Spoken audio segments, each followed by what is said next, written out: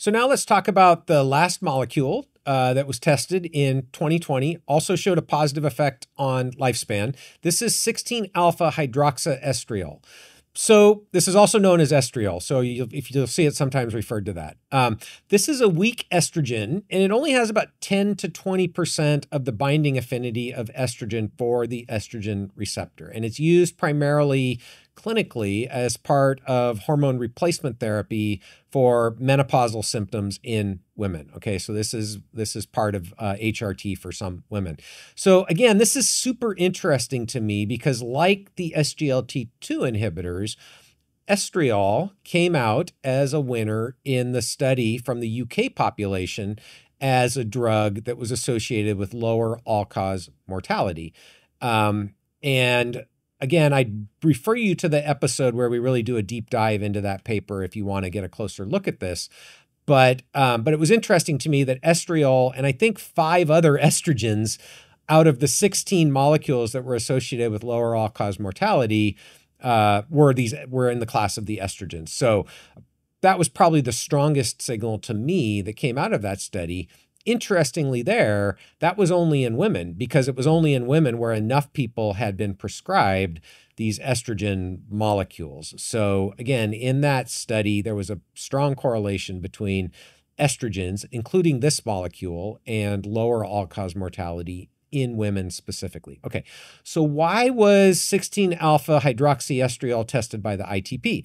And this goes back to 17-alpha estradiol, which I previously mentioned, which had been shown by the ITP to increase lifespan specifically in male but not female mice. So this was seen in the 2009 cohort, started at 10 months of age, and then again in the 2011 cohort at a higher dose. And then 17-alpha estradiol was also tested again in the 2016 cohort at a higher dose, but beginning late in life at 20 months of age. And in every case, there was this male-specific increase in lifespan. So again, let me just say that again because it's a little bit complicated. So 17-alpha estradiol has been tested 3 times by the intervention testing program, starting at 10 months of age, starting at young age, but at a higher dose, and then starting at 20 months of age, which is about the mouse equivalent of a 60-year-old person.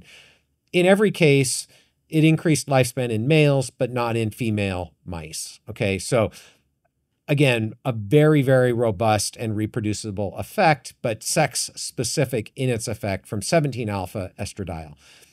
So it was also observed in a metabolomic study that the het3 mice treated with 17-alpha estradiol had elevated levels of 2 specific metabolites in their livers, estriol 3-sulfate and 16-oxoestradiol 3-sulfate. Okay, so the names don't really matter. Just appreciate that these are 2 molecules that are intermediates in the conversion of 17-alpha estradiol to 16-alpha hydroxyestriol. And so the hypothesis was that 16-alpha hydroxyestriol may be a downstream component of the mechanism by which 17-alpha estradiol was increasing lifespan, specifically in male mice, and that the 16-alpha hydroxyestriol might increase lifespan in both male and female mice. Okay, so hopefully that was clear. Again, short answer is this molecule was tested because the thought was this might be downstream in the lifespan extension pathway for 17-alpha estradiol, and that it might give both male and female effects rather than the male-specific effects that had been previously seen. And that appears to be half correct. So it did, in fact, increase lifespan, but again, it was only in male mice.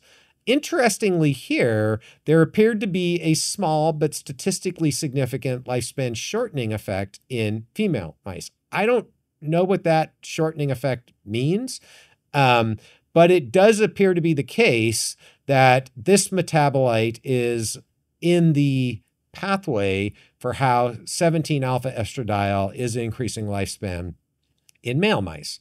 So So that's interesting. Now, again, I want to come back to that UK study because there, these estrogens, including estriol and estradiol, were associated with lower all-cause mortality, specifically in females, in humans. So again, just re-emphasizing the idea that I don't want to draw too much from this sex-specific, male-specific effect in the het3 mice to conclude that the same sex-specific effect is going to be present in humans. We just don't know.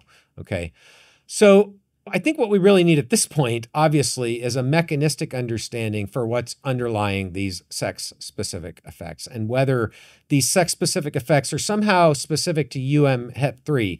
And so again, I alluded to earlier that het3 is genetically mixed, which probably makes it a better strain background for longevity testing than a very inbred strain like C57 Black 6. But it would be interesting to know of these interventions that have a sex-specific effect in het3, do they also have a sex-specific effect in something like C57 Black 6 in mice? Because if they increase lifespan in both males and females in a different strain background, that might tell us that there's something here about females in het3, or males, I suppose, that are leading to this sex-specific effect. I think we just really don't know at this point.